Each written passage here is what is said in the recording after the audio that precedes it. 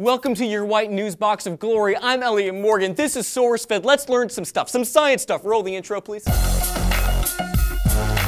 So when I was a kid, I thought the turtle shells were actually like houses for the turtles, and they had like couches and TVs inside their protective casings. I was an idiot. Now, even as an adult, I have to like forcefully correct myself. Otherwise, I will default to that far more fantastical interpretation of day-to-day turtle living. But turtle shells are crazy, okay? Turtles themselves are adorable, and they're like all slow, and from what I've gleaned from people who actually own turtles, horribly boring and self-entitled little turds for pets. But still, their uniqueness begs the question, where did that crazy shell come from? Well, when turtles are embryos, their ribs, shoulders, and vertebrae all merge to become a shell. Now, from an evolutionary standpoint, that's pretty freaking crazy, right? Well, this new Permian fossil, Unitosaurus, is shedding light on how that evolution may have happened, thereby scratching that weird mental brain itch we've all had for so long. The fossil seen here is the oldest known transitional stage, and this Tyler Lyson researcher dude from Yale has been staring at it for a very long time. Fun aside, I once had a whole class when I was getting my zoology degree, hi mom and dad, where I studied the morphological differences between East and West Nile African crocodiles. What's even more boring than searching for morphological differences between two species only separated by minute genetic differences? Not finding any morphological differences and just making them all up. Oh, this scale looks bigger. I don't know, they all look like freaking crocodiles. Anyway, the fossil seen here is from 260 million years ago, which is an inconceivably long amount of time. And that Lyson guy stated about the new exciting fossil, the turtle shell is a complex structure whose initial transformation started over 260 million years ago in the Permian period. Like other complex structures, the shell evolved over millions of years and was gradually modified into its present-day shape. The reason I think that more animals don't form a shell via the broadening and eventually suturing it together of the ribs is that the ribs of mammals and lizards are used to help ventilate the lungs. If you incorporate your ribs into a protective shell, then you have to find a new way to breathe. It is clear that this novel lung ventilation mechanism evolved in tandem with the origin of the turtle shell. Okay, let's backtrack. First of all, this Lysine mother effer is presupposing our knowledge of amphibious lung ventilation, and I find that offensive. Now, someone like me, who once literally made up an entire class worth of data findings, might recall something about turtles possessing a weird lung system, but you, on a soul, probably don't. So let Lyson fill you in. One of the direct consequences of forming a protective shell by broadening and locking their ribs is that turtles cannot use their ribs to breathe. Instead, turtles have developed a unique abdominal muscular sling that wraps around their lungs and organs to help them breathe. Boom! Science! It's fantastic. Now, tell me below, what do you find mysterious in nature? What do you look at in the earth and think to yourself, how the crap did that happen? For me, it's Nicki Minaj.